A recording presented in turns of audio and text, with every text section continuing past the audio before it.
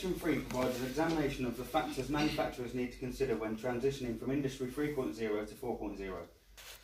We examine the considerations and challenges manufacturers need to consider when implementing data collection and data management for a smart factory and explore the transition from Industry 3.0 to 4.0 within the automotive manufacturing sector. We conclude with an exploration of the functional safety considerations when transitioning to a fully automated smart factory. Data management, data collection. During the implementation of data management system, the collection of the data and the challenges this creates needs to be considered. Challenges such as the types of data and complexities within need to be considered. Having complex or too much data can become time consuming to decipher and may be unnecessary. Compliance is a challenge within data collection, ensuring specific standards are met, such as ISO standards, to name one. In our organisation, data from machines is kept internal, however it is intranet based for reporting purposes and transparency, but in a secure network only visible to those necessary. A secondary system is also being installed known as SCADA to analyse all robot running data and automatically make reports with breakdowns, quality issues and efficiency rates, to name some of the many advantages. Data management and storage, made up of big data and cloud storage. Big data, the amount of data being collected and stored by manufacturers is growing rapidly from Industry 3.0 to 4.0. Whilst manufacturers are used of collecting data for data analytics and results, the real change is a severe volume of data being captured and processed. Within company growth, this does increase the investment that will be needed for equipment, storage data and transitional data process applications. So where cloud storage comes into play, moving from the enterprise to the factory floor, where generally the cloud isn't being utilised properly. In the past, more production related data shared across multiple facilities within the organisation are able to use the cloud storage to store data, collect data and distribute to internal suppliers, external suppliers and whom it is concerned. So with visualization in regards to transitioning from Industry 3.0 to 4.0, there are several factors that need to be considered to make sure there's a smooth transition. One being artificial intelligence. With the machines becoming more intelligent now and creating more data and information to offload, we need to make sure that the way we visualize it and display it is clear so that the whole audience can understand from shop level to management. And we also have augmented reality. So an example of this will be a manufacturing firm using Google Glasses to use some visual training so the associates can understand what parts go where, how to move and when to use them. Cybersecurity from Industry 3.0 to 4.0 is extremely important. So integrated security is the need to strengthen from cyber attacks and the possible threat of a cyber attack.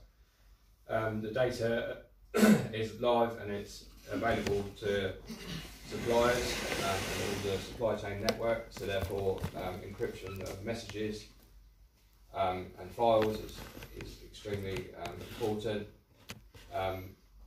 Design of parts and protection of specification of the model is increasingly important in Industry 4.0 world.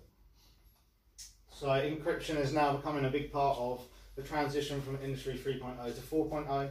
Due to the amount of information and devices we use are digitalised now, this increases the risk of a cyber attack.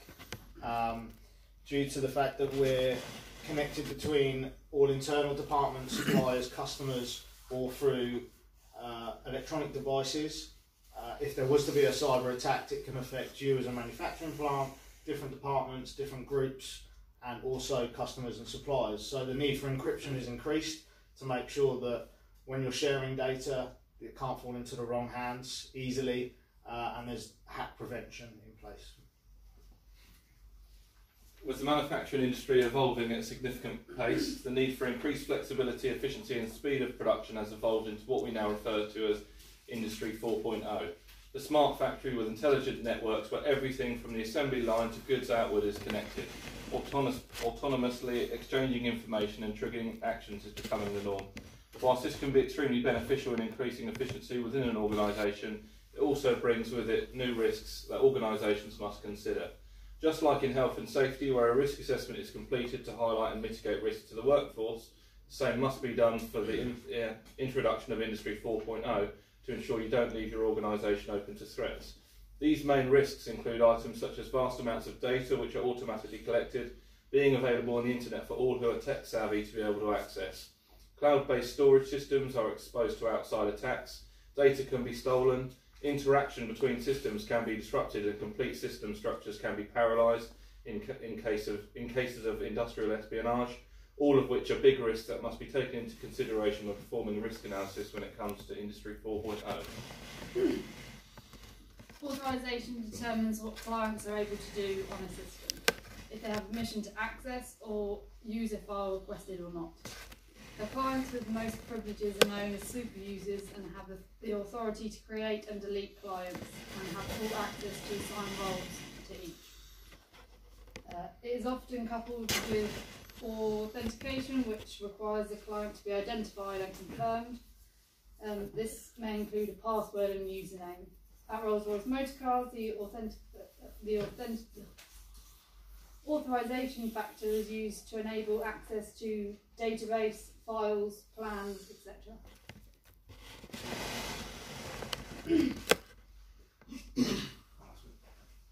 With managing self-optimization, from moving from Industry 3.0 to 4.0, it's changing a lot. Now with all devices and machines and equipment connected with each other, full optimization is key. So optimization in terms of performance, in terms of quality, in terms of energy consumption. Previously this was maybe done manually through management or teams within the departments, whereas now moving into Industry 4.0, the machines are doing it themselves. So they're identifying faults within the process and highlighting them straight away, or they're identifying an excessive use in energy or a poor performance from the product from the machine, and flagging it up for further investigation to make sure that it's fully optimised. So customers transitioning from Industry 3.0 to 4.0 undoubtedly revolutionises how we develop our manufacturing processes, but it also improves how we deliver products and services to our customers, allowing us as suppliers to become much closer to our customers to understand their requirements. With the collaboration between suppliers, manufacturers and customers through features that Industry 4.0 brings, such as cyber-physical production systems, Internet of Things and cloud computing, we can collate big data that can be analysed through advanced computer systems to enable production organisations to make informed decisions. Some of this data comes from customer feedback and enables us to identify key areas within the manufacturing processes that could benefit from innovation and improvement. For customers, this means that they have more involvement with the manufacturing processes of the product that they desire, along with giving them an increased confidence in the product.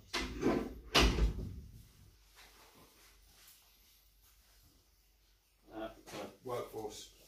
New roles. The transition from Industry 3.0 to Industry 4.0 is hugely dependent on automation and cyber-physical systems.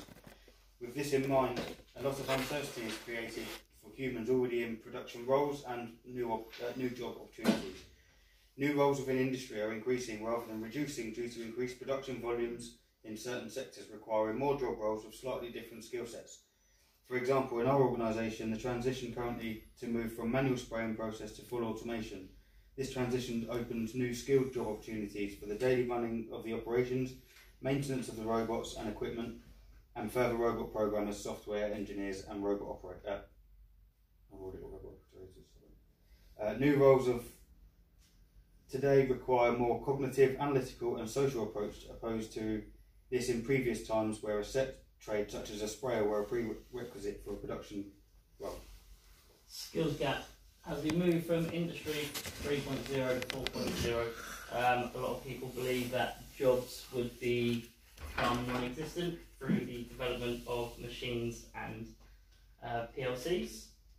With this PLCs and machines intervention, they realised that humans still needed to intervene and give their skill knowledge.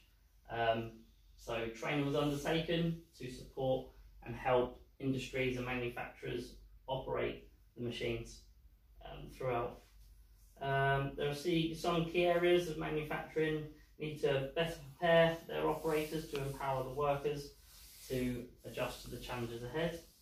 The industry of IoTs expand its and IT operation coverage. Companies need to equip workers with good training and developments for the future. So for going on to training then, new roles becoming available to support new technologies, organisations need to consider the skill gap from the existing workforce to what is required for the new age of technology. Training is a key part of being able to progress to Industry 4.0, as we have to evolve our workforce to enable them to be able to fulfil the new job requirements. The example where an associate, as an example, that where an associate used to assemble a particular sub-assembly, we may have to train them to use the interfaces for automated systems that may now do the job more efficiently. Also, not forgetting that the experience from the associates should also be considered to assist the integration of new technologies, as they can play a key part in quality monitoring.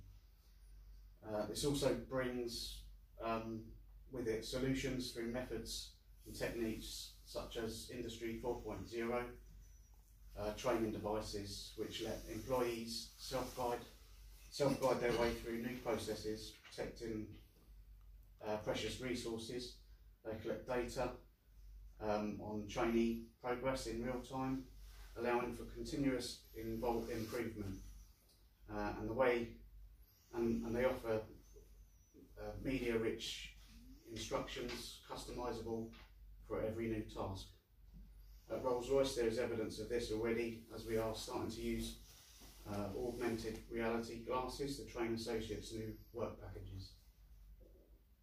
Change management is the process to prepare individuals and organisations to transition from the current state to a desired state. These changes happen as companies progress to become or continue to be successful.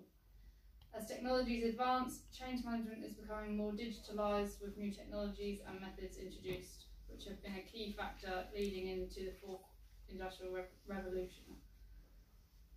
With constant evolution within technology and industries, it has become increasingly important to ensure buy-in from the whole business as we progress. Within the restructuring of organisations, when they want to move from Industry 3.0 to 4.0, it's key to note that organisations will still primarily be process-based. The change with Industry 4.0 means instead of that process being carried out by a human, it will be carried out by an intelligent piece of machinery or robot. Therefore, within an organisation, the need for manual workers within the structure will reduce greatly, if not become extinct altogether. However, with the reduction of manual workers will become a great need and necessity to create and hire system support experts. These will range from machine robot maintenance staff to machine or robot programmers. Cyber security experts will also be required when this role didn't even exist in most organisations 20 years ago. Organisation structure will differ depending on their business plan. All of the roles mentioned previously, for instance, could be a supply service from an external company. Either way, an organisation implements Industry 4.0, one thing is for sure, and that's that their structure within their organisation will have to change to fully adopt a more efficient and smart factory. Employment demographics. So with 186,000 people employed directly in manufacturing, most of these are concentrated in the West Midlands and the North West, but we also have one of the best that's located in the South, Rolls-Royce Most Cars. Employed within that are most of the world's most skilled engineers, with the average age of employees at 42. So within that we break it down, so if we go 34.7% of new intake, so below the age of 30. Between the age of 30 and 50 are 51.5, and above 50 is 13.8. So over the years, a number of women have employed, 10.1% in 2016, raised to 12% in 2017. And so as we go on, that continues to raise, because women accounted for 14.1% of engineers in the automotive sector, and this continues to increase as we go into Industrial 4.0. The movement towards automation is accelerating at a rapid pace, and there's a strong argument if the globalised industry continues with its adoption as it is, then significant reviews of political, socio-economic, educational, economic and ethical perspectives will be needed. Technology as a whole is beginning to cost more jobs than it creates. Whilst machines making machines is of course a reality, inevitably humans still need to be involved in the process at some point. Ever since the creation of the spinning jenny in the 1770s, machines and technology have been replacing humans in ever more complex and intricate operations and processes. Now, in the fast-paced world of the fast consumer-driven world, machines and technologies are able to outperform humans in almost every field with 24-hour, zero-defect and repeatable work.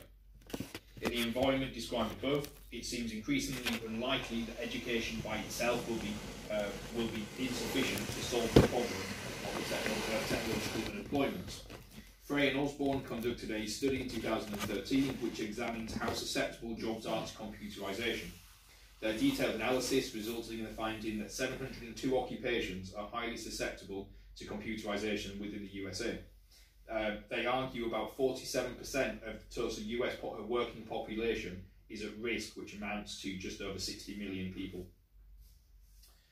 While the concerns over technological employment has so far proven somewhat exaggerated, the reason why human labour has prevailed is linked directly to our ability to quickly, and in some cases inexpensively, acquire new skills and knowledge, otherwise it would be computer programmers. With that being said, this will become increasingly challenging as new work requires a higher degree of cognitive abilities. At a time when technological changes is happening even faster, a main hurdle for workers is to adopt, and thus surging costs in education result. A degree gained in the UK can now cost up to £9,250 a year, putting it out of reach the majority of those people likely to be impacted by computerisation, and therefore fuelling the problem of unemployment by technology.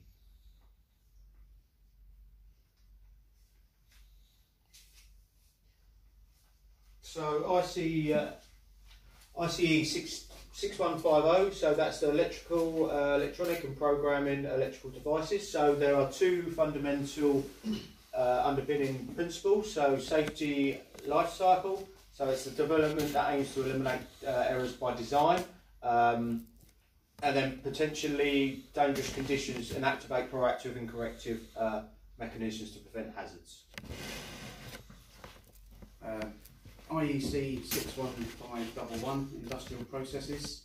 This is a technical standard which sets out practices in the engineering of systems that ensure the safety of industrial processes through the use of instrumentation. ICE 62061 states the functional safety standards for electrical, electronics and programmable electronic control systems, and examines the overall life cycle from the concept phase through to decommission. ISO 10218, industrial robots, specifies the requirements and guidelines for the integral safe design and protective measures and information for use of industrial robots. The IEC 61784 and EN 50159 and IEC 62280 are all three standards that make up the networking development, providing safety and security through general rules, installations, rail application communications, and also basic requirements in safety related communications. IEC 62443 is all about security. It's a global standard for the security of industrial control system networks. that helps organisations reduce both the risk of failure and exposure of ICS networks to cyber threats. This standard was produced by the International Society of Automation and was taken over by the International Electrotechnical Commission for further development. As you can see on the slide here and also here next to me, this is our group exploration of the functional and safety considerations when transitioning from Industry 3.0 to 4.0. We had a group discussion with what the transitions were between Industry 3.0 to 4.0 within our work environment within the luxury automotive manufacturing sector.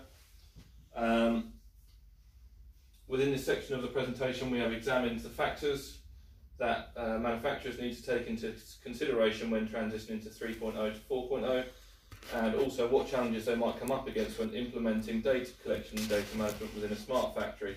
From this, we have then explored the functional safety considerations which are here when fully transitioning to a fully automated smart factory, and we have come to the conclusion that the main factors can be broken down into 6 sections. These are materials, machines, manpower, mother nature, methods, and we originally had measure, but it's now gone into management, and then within those we have smaller sections which are crucial to implementing a smart factory.